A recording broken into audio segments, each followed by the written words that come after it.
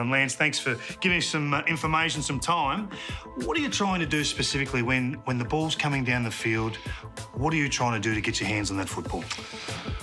Well, initially, I'm not worrying about my defender too much. I'm looking at the ball, who's got the ball, but it's sort of constant movement. You've got to be on your toes, not being too predictable for the defender. You want the defender always looking for you.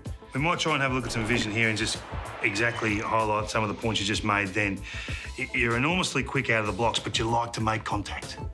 I think that's the biggest thing. I think for any young forward coming through or any young kid, it's sort of you want to make body contact to get that 1 or 2 metres. If not, it becomes a foot race, and that's when the defender can get the spoiling. You talked about staying busy, and this is a perfect example here. You can see Tom Barras, he's in front of you here. He's not sure which way you're going.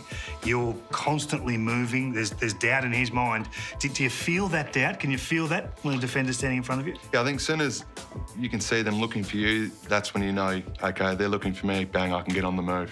You can either lead past them or lead out of them and push off and break away. What about your range? I'm fascinated by how far is too far for you, because this one here is probably 51, 52 metres, sailed through by 10 or so. Is there a spot where you say, no, this is just too far?